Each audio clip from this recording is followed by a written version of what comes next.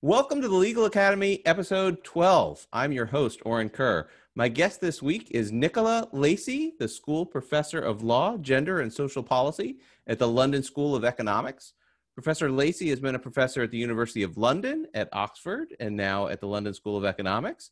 She is a distinguished theorist of criminal law and of feminist legal theory, the author of several books, and the one I know best in my own library is the celebrated biography of HLA Hart that she authored. She's been a visiting professor at top U.S. law schools, including Harvard, Yale, Stanford, and NYU. And so she has a wide range of experiences and is here to talk to us about some of the differences in legal education and the roles of law professors in different countries. So Professor Lacey, thanks so much for joining me. It's a pleasure. Thanks for inviting me. All right, great. So I wanted to start with a broad sense of the differences between legal education in the U.S. and in England. Sort of in the U.S., of course, the legal education it's all post-baccalaureate. It's all a graduate program, a 3-year JD, where there's a 1-year required set of courses of the common law courses, and then basically it's opened up and it's all electives after that. And it's all a very general legal education. People can take whatever courses they want and all sort of end up in the same place. And I have a sense that that is a quirky U.S. way of doing it. So how quirky are we compared to I think, it depends. places? So quirkiness depends, and it somewhat lies in the eye of the beholder, doesn't it? So, but we obviously, you've already named the absolutely key and framing difference, which is that our law degree students come in as undergraduates. Some of them, a few of them may have done another degree first. In Australia, for example, they're very often doing a joint degree, like law and politics or arts law or something like that. But in England, probably, although there was an experimentation in the 80s and 70s with joint degree subjects, mainly students are just doing an LLB, which is a sort of standard 3-year undergraduate law course, and they come straight from school or after a year off. And that obviously makes a huge difference in a number of different ways. There are lots of different ways. I think it means that in some ways the sort of tenor, certainly in the middle of my career, because of course these things change over time as well, but in the middle of my career I would say that probably on average the motivation of undergraduate law students in England was a little bit less solidly vocational. They were all there to get a good education and get a good job, don't get me wrong, but they didn't really regard this as like their professional training in law or cognate to that. And so, degree programs differ a little bit in different universities, in fact, quite a lot in different universities, but essentially they would all come in, and the basic framework is set to some extent by the legal profession in the following way, that the legal profession has until now, it's actually just rejigging its rules, and we still don't know exactly where they're going to end up. But all the time I've been teaching the last 35 years, the way it's worked is that the legal profession has said, if you do an undergraduate law degree, which is a qualifying law degree, then you get 1 year off the professional training that you anyway have to do after your degree. So everyone who wants to be a lawyer in England has to do another, in effect, 1 year of exams outside the university, and then depending on when they become a solicitor or a barrister, a further kind of professional training, which involves kind of like an apprenticeship. If they go in without a law degree or without a qualifying law degree, they have to do 2 years of exams before the apprenticeship instead of 1. So you can perfectly easily become a lawyer still in England without a law degree, but it takes you an extra year. What makes a law degree a qualifying law degree is that it has to cover certain core subjects set down by the profession. So, very obvious things like public law, torts, contracts, criminal law, those sorts of things, land law, property law. And so even if you make them voluntary, in your program, the students will tend to opt to do them because they obviously want to have the option of having that year out of their professional training should they decide to become lawyers. I think in the last, particularly since the recession of 2008, the students, certainly that I'm teaching at LSE, have become significantly more vocational in their orientation and intensely worried about their exam results, and very understandably. And but we still have a good minority of students, and perhaps even a majority of students, who will experiment with some social science courses. Now, LSE is obviously slightly unusual because it's just a social science university, and actually we have very liberal rules in terms of the courses, the options that students can take from other programs. So quite a good proportion of our law undergraduates will have done a couple of social science courses, but increasingly they're very focused on their law. Whereas, in a way for you, I think, and in my experience of teaching, I've mainly taught graduate students in the States, actually master's students, but I have been at Harvard, I was teaching an undergraduate course. And I would say that one of the really big differences as a teacher, and presumably for the students as well, is that you've got this classroom with a range of interdisciplinary expertise, and that's really fun to use in your teaching. So that makes a very, very big difference. On the other hand, I assume that almost no one chooses to come to law school in the States unless they intend to become a lawyer or do some kind of legally oriented work. Whereas we still have a lot of students who say they want to do law in order to help people or make the world a better place. Yeah, there's certainly a lot of law students who aren't quite sure why they're there, but I think everybody in the U.S. at least has a sense of being a lawyer is one of the things they might want to do once they get there. So how then does this change the job of being a law professor in the UK system? So in the US, it's all teaching graduate students. Obviously, they're all professional students, and then people may have a background of practicing law a little bit. Some now increasingly have PhDs, although the traditional model was more somebody who had gone to a top law school, practiced for a few years, wrote a law review article, and then sort of went on the teaching market. I'm just really interested to know, sort of, is the path to becoming a law professor the same or similar, or how do people become get into the job of being an academic? So it's probably a bit different. I mean, and it's changed enormously during the course of my career. So at the beginning of my career, it was absolutely standard what you've just described. Somebody goes to the bar for a while, decides they'd like to come back, perhaps does it part-time, perhaps combines the two for a while. But from about the beginning of my career, the legal academy was professionalizing, is one way of describing it, and essentially making more elaborate entry points. And now, I mean, I don't have a PhD, and that was absolutely standard at the time I got my job in the early 80s. But now you have to get some very elaborate exemption to be even eligible to apply for a job at any really good university, unless you have a PhD.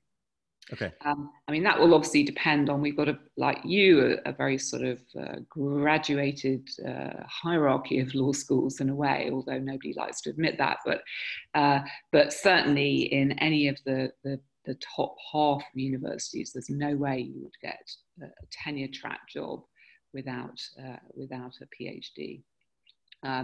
And also the whole business of career progression has become much, much more oriented to the evaluation of published research. I would say in the last decade, there's been a bit of a movement back towards valuing teaching more, but really through the 80s and the 90s and the first part of the noughties, there was a hugely developed infrastructure of encouraging and indeed, requiring people, incentivizing people to do published research in a way that wasn't really true when I started out. It was just acceptable to be a well-known barrister on the side. So far fewer people now and I think you have more in the States, combine legal practice and legal academy.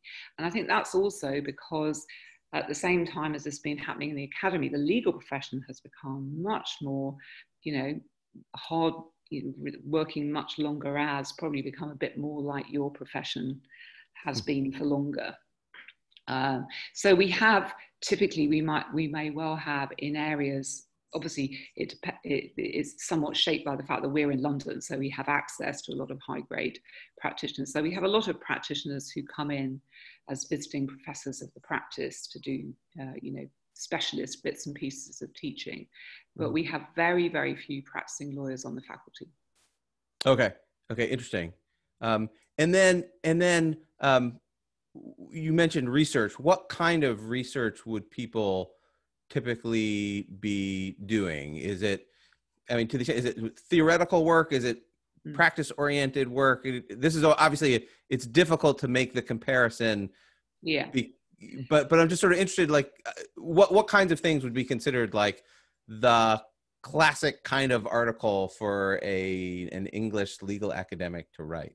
I think it's much more Catholic than it is in the States, where really it's a sort of very clear, you've got to get your law review articles, and maybe, obviously if you're particularly in certain fields, books count, but my sense is that particularly if you're on the job. So I feel this because I've got a former PhD student who's on the American job market at the moment. So I'm very aware of what he feels he has to do. It's the second year I've been writing for him, and he's an American student, and he's in an American postdoc. And he clearly needs to hit the law reviews. Whereas with us, it's much more Catholic. Again, it's been changing a lot. At the beginning of my career, I would say that the standard kind of legal research was very case-oriented. It was very sort of common law-oriented, pretty traditional stuff. But gradually, really with like your Law and Society movement, we've had a socio-legal studies movement, and then a critical legal studies movement, and a feminist theory movement, and we've accumulated journals to match. So we say that we don't have a hierarchy of journals, and that isn't really true. There are some, say 5 or 6 absolutely leading established peer-reviewed journals like the Modern Law Review, the Oxford Journal of Legal Studies, the Cambridge Law Journal, the Law Quarterly Review. They're sort of old established journals. They all have a slightly different take. Modern Law Review is a bit more law and society-ish. Oxford Journal of Legal Studies is more legal philosophy-ish. LQR has been very sort of common law-ish, very, very, very clever analytic scholarship on law. But now we've also got very, very well prestigious journals in law and social science, like Journal of Law and Society, just as you've got Law and Social Inquiry, Law and Society Review. And so really you can be doing doctrinal work, you can be doing philosophical work, you can be doing socio-legal work, you can be doing criminological work. That's fine. But increasingly, the evaluators want you, and the people who are going to be promoting you, want you to get it into peer-reviewed journals. And we have a little bit of a struggle with US journals in our system, because by our standards, there's a bit of a laugh if you've published in them, because you know that they're reviewed within an inch of their lives, but they're not technically peer-reviewed. You mean even the faculty edited journals, or you mean the student edited? I mean the student edited journals. Yeah, so I'm curious, how does the world of student edited law reviews look? Because there's certainly a lot of criticism within the U.S. Law professors, and lawyers look at this and go like, how can you be in a world where students are making these decisions? This is so odd. I mean, it is regarded as, I had to have quite an argument at one point in my career with a promotions committee that was proposing simply not to read somebody's work, it wasn't my work, somebody else's work that was in the Harvard Law Review, because it wasn't peer reviewed. And I said, look, come on, that is mad. You're saying that if Herbert Hart's positivism and the separation of law and morals have been up for, give me a break. But it is generally regarded as pretty bizarre. And I'll tell you a funny story. I did a piece for a symposium that Jeremy Waldron and Liam Murphy ran on the Heartful debate a number of years ago. And I told in my piece the very, very funny story about Hart basically trying to withdraw positivism and the separation of law and morals from the Harvard Law Review because, as he put it in a letter to Lon Fuller, the students had butchered it. And Fuller had to sort of go and negotiate and do some firefighting. And I tell this story in the piece, and my piece still came back butchered. You think, did they actually read this? So it is. You received the HLA Hart treatment. That's. I did. I don't think I don't know quite how bad it was, but certainly they rewrote my article in a way I wasn't very happy about. So yeah, so it is so funny, these cultural differences. They're really extraordinary, aren't they? Yeah, they are remarkable. I mean, I think in the U.S. the development of school-specific student-edited journals is this sort of quirky process in a world where everything was really localized. If you were the state law school, you focus on state law for some period of time, and then maybe the system is just so huge where eventually you end up with hundreds of law schools and hundreds, if not now thousands, of journals. And so they're all general journals, right? Or most of them are. And the idea of specialty journals itself is a little bit kind of quirky. So it's a very odd system. I think we certainly realize that. And I guess also the other thing that strikes us as completely bizarre is that you're told on some of the sort of advice things, if you're submitting through the Berkeley electronic press system or whatever, that one of the most important things you submit is your CV. What? That for Europeans and Australians, that is just completely bizarre. Even though, of course, we know that, it's not as though our system completely filters out those sorts of biases, but essentially it's a pretty serious system, the peer review system. Yeah. Submitting CVs, that strikes me as equally strange coming from within the system. That's sort of, that's one of those, you're not supposed to talk about that part, or like, just go Google it if you really want to know. Making that a formal requirement always struck me as really, really odd. Sort of, it's a confession of lack of rigor, or a confession of inability to figure it out on the merits at some level.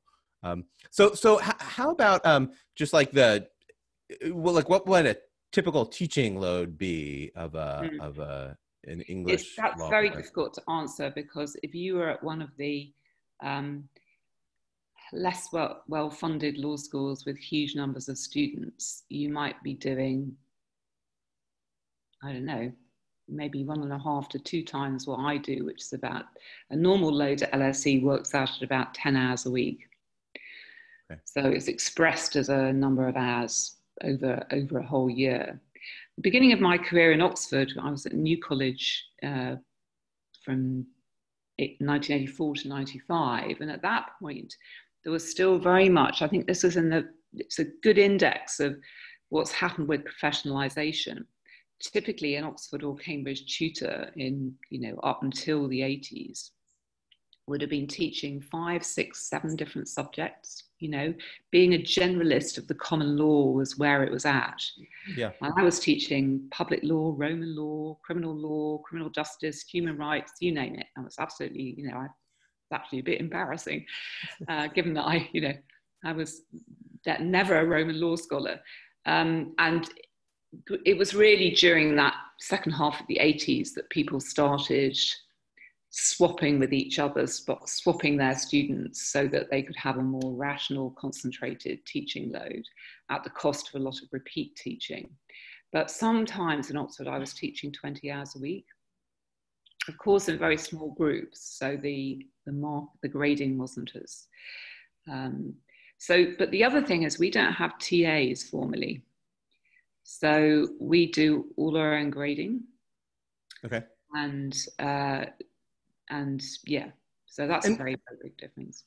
I want to make sure I understand one thing. So 10 hours a week versus 20 hours a week. Is Yeah. that 10 credits per year altogether? Is that five hours per week per semester, or is it even does So that no, translate so at all? so I mean, what I mean is that over the course of the whole year, academic year, I would be expected, if I didn't have any leave, to teach something like 120 hours, and that would be made up of different kinds of components. It doesn't include my graduate students unless I have more than so many. It's all, there's a formula for all this. There's this huge culture of transparency, which, needless to say, doesn't work entirely well. But it's a decent aspiration that we all know what everybody else teaches. But actually what that means in terms of your workload can be quite different, and then there are ways of compensating that for this. So if I were a banking lawyer or a commercial lawyer, I might have 80 students in my LLM class, and that's obviously, in terms of the grading, a huge extra lot of work. And so there are ways of compensating for that. But the way we calculate the loads in the first instance is just in terms of contact hours. So it might be a lecture or a seminar. Yeah. Okay. And then is the grading based on one final exam? Is it typically based on many tests during the that also is very much in flux. So traditionally it has been 1 3-hour unseen exam. Of course, this year we had to go to, in effect, online take-home exams. It's very, very interesting innovation. Right. I've been, ever since I taught last at MIU in 2003 and used ExamSoft, I've been campaigning at LSE to get exams online. And it's always been, oh my goodness, we've had pilot studies, we've had reviews. It's never happened until this year, and it happened sort of overnight because of the pandemic. But we, even before that, we had been massively diversifying our assessment methods. So just to give you examples, so 2 of my courses are still taught by examined by traditional exam, but the undergraduate optional course I teach in criminology, I examine by grading a student presentation in class, and also giving them a take-home research paper, in effect. Okay. A question I also had was, to what extent does, specifically in the English system, to what extent does the law of other jurisdictions factor into kind of the worldview of whether students or other academics? Because I think the way this is hard to generalize, but within the US system, there's like, the United States, right? And granted, it's all derived, the origins will be English common law. And so the first year students will be reading, 17th century cases, Rex versus Chiser or something like that. And they'll just, everything's, they're aware of everything originally coming from England, but there's sort of a sense of, 1776 comes and we say, we're incorporating the common law, but we're doing our own thing. And then after that, the law of other jurisdictions comes up in international law courses specifically, or comparative law courses, but otherwise is not kind of on the radar screen. And is that, so is that would also kind of US specific, or that would have been a very good characterization of what things were like when I did my law degree in the late 70s. I did international law and a marvelous course called Introduction to Socialist Legal Systems, which was a real period piece. But if you didn't opt to do those things, you really didn't learn anything about anything other than a little bit about the American Constitution, which of course we were terribly envious of, because there was a sort of feeling, and it was very controversial among English public law academics, as to whether we were better because we didn't need a written constitution, and then more people on the centre left were sort of like, why haven't we still got a written constitution? So, but that was probably the main point of contact. But now, I mean, really, so when to contextualize, when I was a student, although we were then happily a member of the EU, we didn't have European law as a compulsory subject. And European law was only just beginning to impinge on English law. But of course, that has been just a massive change, because now you can't do any area, and this will continue even after Brexit. You can't do any area of law, teach any area of law without teaching some European law and making the students aware of the interaction between different legal systems, national and transnational. The European Convention of Human Rights has also had a big impact on the substance of the common law via the Human Rights Act particularly, but a bit before that as well. And so for example, I teach, I had quite a long period when I wasn't teaching, I was in various research positions. And when I came back into teaching, I decided not to go back into teaching criminal law, which I taught all my career, but to take up a course in the bog standard introductory course in legal systems, which I co-teach with Neil Duxbury and with a very nice German lawyer called Jaco Bomhoff. And they'd always had a sort of module of comparative legal systems in that. And what we've tried to do is really build that through, so that, for example, instead of just having how legal interpretation, statutory interpretation, precedent work in English law, why it's different in France and Germany, to really try and situate that within the broader institutional, cultural, constitutional differences. So that, for example, when I teach the course on lay participation in the legal system, we talk about things like jury nullification. Jury nullification has a really different resonance in the States from what it does in England. And that has, that tells us something really important about the way those systems are embedded in their broader institutional and political infrastructure. So do I think the students are that interested? Honestly, I'm not sure. And it's odd because at LSE we have an incredibly international student body, and we have loads of students from Far East. We have quite a few European students. We have a smattering of Australians and Canadians, but they are there, they want to learn English law. Right.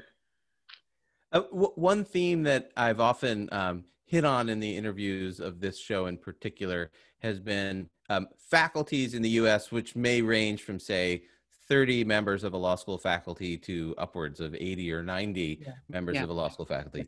The difficulty of faculty members knowing and understanding what their colleagues are doing in a world where it's so splintered, and the law and economics professor focuses on one thing, and the critical race theorist focuses on another, and the legal historian on a third, and the doctrinalist may on a fourth. And you'll have people coming through, especially for talks, or even job interviews, in which there's a very small group of people who actually understand what the person is saying, and a lot of people are generalists trying to figure that out. Is that also true in your experience in English law schools, or is there more of a common route that people may have? You mean a common route in terms of what they bring to the, a common background, a common set of assumptions. Is the academic work, the research that people are doing, something which is comprehensible to their colleagues, or is it also so specialized that it's right? I think that's becoming that, with professionalization, and we've had a proliferation of much more specialist courses, particularly in areas like banking law and so on. I think it's become more of a challenge. And I suspect that that will go on becoming more difficult. In my department, I don't know really how widespread this is, but I think it's still reasonably common. We have one faculty research seminar. It happens every week at the same time. Every other week it's faculty. Every other week it's PhD students. You get very good attendance. They're just an hour. You read the paper beforehand, and the aspiration of that seminar really is institution building, and everybody is asked to present their work in a way that should be accessible to an intelligent law academic. And I do think that, of course, people have incredibly different assumptions and use very different methods. And some people, we haven't got quite the law and economics and other things split that you have. But there are, of course, ideological splits in the way people think about how to study law, particularly between people who think that empirical studies are a very central part and people who don't. But I would say one of the reasons I particularly like my department is that it operates on the assumption that one of our most important responsibilities is to try to attend to each other's work. And in particular, as the academic world has become ever more competitive, really, and tough, the younger people, it's so much tougher now for people coming up than it was for me. Nobody asked me what I was going to, what my research trajectory for the next 5 years was, or how I evaluated my performance over the last year. I mean, the amount of accounting that we do, and we'll come to that because that's another big difference as well, is extraordinary. And I think one of the things we probably old lags like me feel very strongly is that if you don't have that kind of generalized research culture, it's very hard to do appropriate mentoring to really help people along and have a sense of how they're getting on.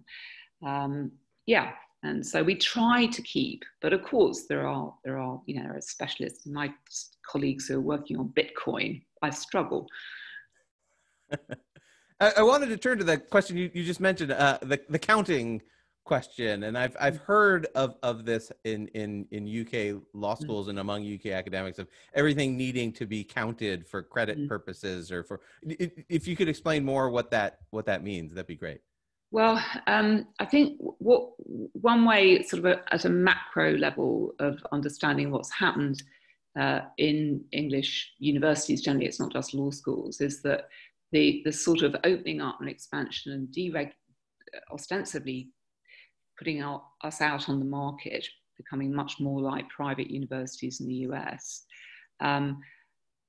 has been accompanied in an interesting, and it's what David Garland, our colleague at NYU, would call sort of government at a distance, or Jonathan Simon would have a good line on this.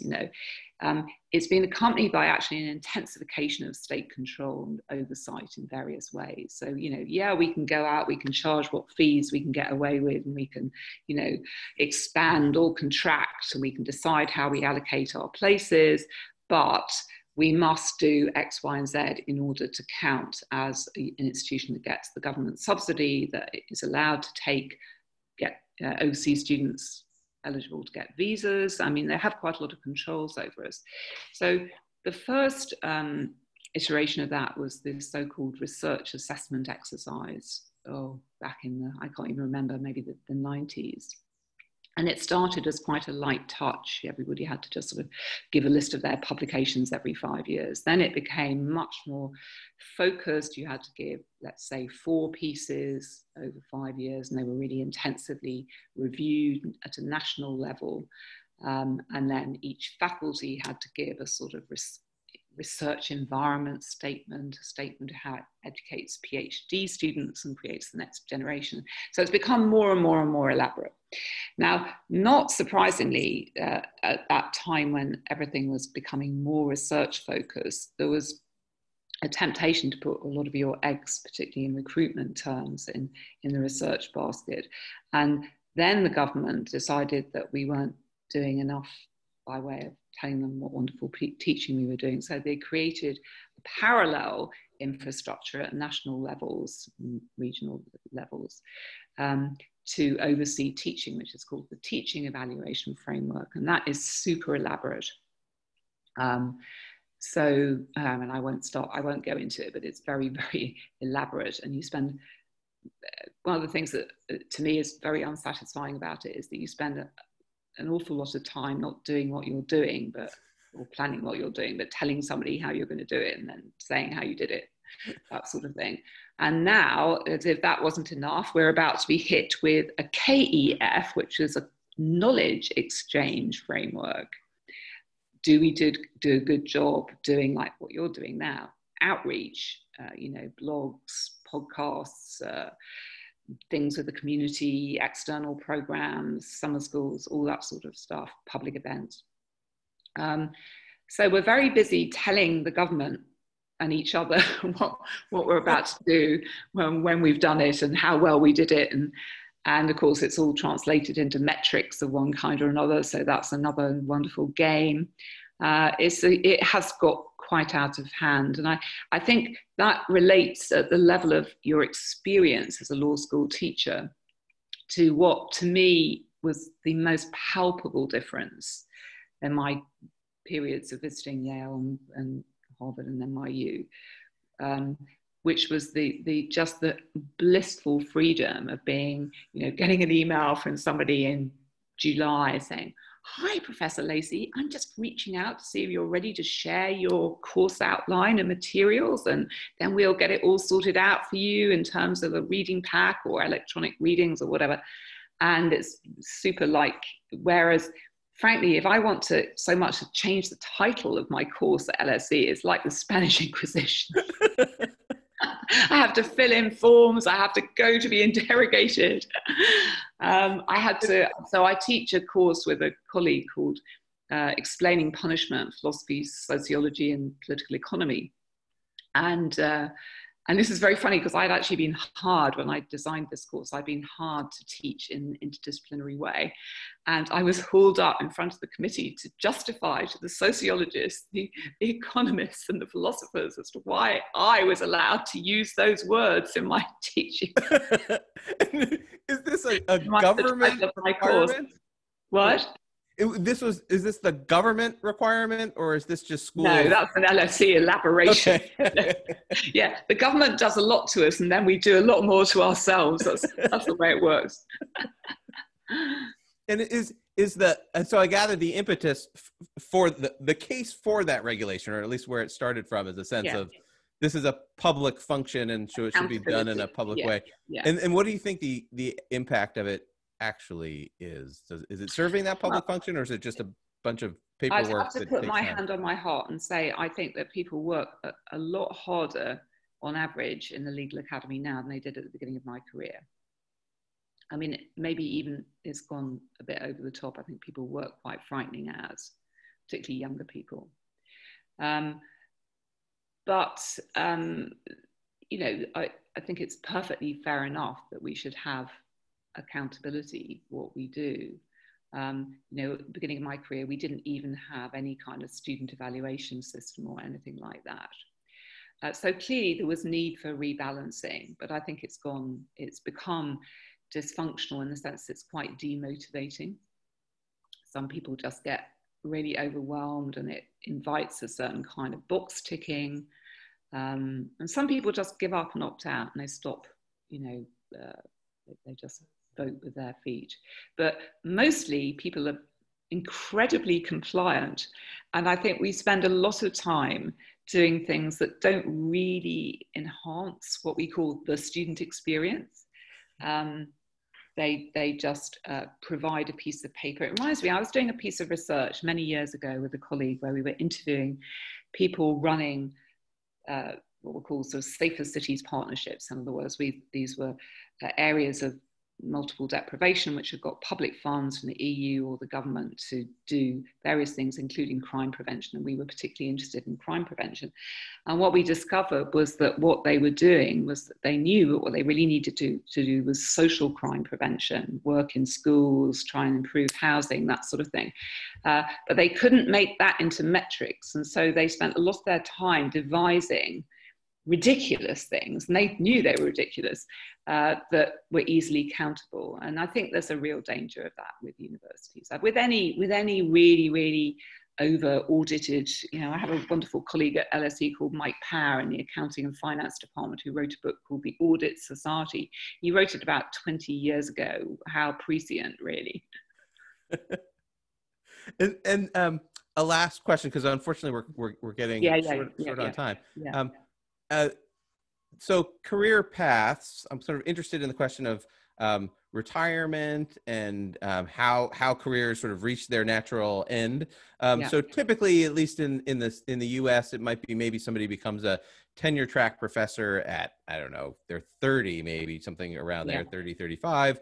And then the tenure track is maybe 5 years. And then at US law schools, the tenure rates are quite high. And then there's no mandatory retirement, and people can hang on for as long as, you could have somebody well into their 70s before they retire. And then there's emeritus professors that are doing some amount, although it varies, and some sort of at that point stop working, some continue. I'm curious, is it similar, that long career path in the English system, as it is in the US, or is it different? So, I mean, we used to have a very sort of standard career path where we had a statutory retirement age at 65, and it was varied a bit from university to university, but that was basically it.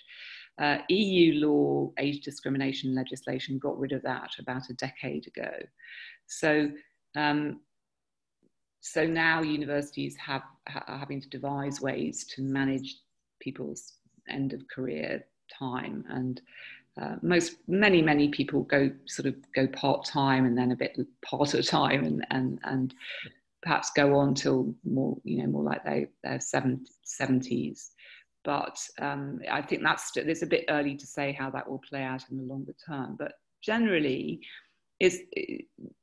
there are fewer people, I would say, than at the beginning of my career who do secondments of one kind or another, maybe go off, have a doorstep tenancy at the bar and take some time out to work on a very big case or something like that, or go off to the Law Commission for a while, which is the national body, law reform body, all those sorts of things.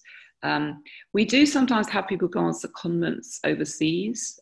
So we had one of our banking lawyers went off to advise the Greek government on the bailout scheme, for example. But I think on the whole, people, when they get their academic job, they get one they like and their career is going well, they will stick with it and have long careers. Yeah. Okay. It sounds like, I'm just thinking of the big picture here. It sounds like the experience of English academics and the experience of US academics within law specifically, they're kind of on parallel tracks, and that they're being influenced by similar changes, the increasingly sort of academic, less practitioner oriented, more academic over time. Similar experience where, in terms of retirement, there used to be a mandatory retirement age, and then it became understood to be age discrimination, and so that has created a new problem and or new dynamic. And it sounds like they're different systems, and yet they're actually being kind of subject to some similar pressures. I think in some ways our system has become, in some ways it's become more like yours. It's been more subject to the kinds of pressures that you've been, as particularly in the private sector, have been dealing with, the university system of the States have been dealing with for a long time. I guess that the very, very wealthy universities in the States have been cushioned from those effects by their endowments. But obviously you're in Berkeley, it's a very different situation with the state funding and the California budget and so on. So I think the way we've reacted in terms of the auditing strikes me as quite particular. And yeah, I hope you don't get that. I hope we don't either. It sounds horrible. It is, it's funny in the U.S. system, I've been now at, I guess, 3 law schools, and they vary in terms of their practices, but usually there's some sort of a requirement at the end of the year. You file some sort of an internal report saying, this is what I did the last year. And, it might be, I wrote 2 law review articles and I gave the following speeches or whatever. It might take, a few hours to do. And, the professors react like, it's unbelievable what they were made to, like all this paperwork they had to go through. And, that's a day compared to what you're describing. It sounds like a very different world in that regard. And the same with, with examining and so on. Everything has to be double marked. It then has to go to an external examiner. I mean, it is absolutely, it's very rigorous. Yeah. Wonderful. Nicola, this was incredibly interesting. I want to thank you for coming. I've enjoyed talking to you. Thanks for being flexible about the time and so on. Absolutely. It was wonderful to have you on. And when I was looking for somebody to give a different perspective, from a different country, I was trying to find someone. When I saw, I loved your book on heart, and you're one of the few. You're a presence within U.S. law schools. You're a known. You're I think widely, just universally recognized as just doing incredibly interesting work, and I really appreciate you being able to come on. Oh, that's very kind of you. Good luck with your series. Thank you. Take care.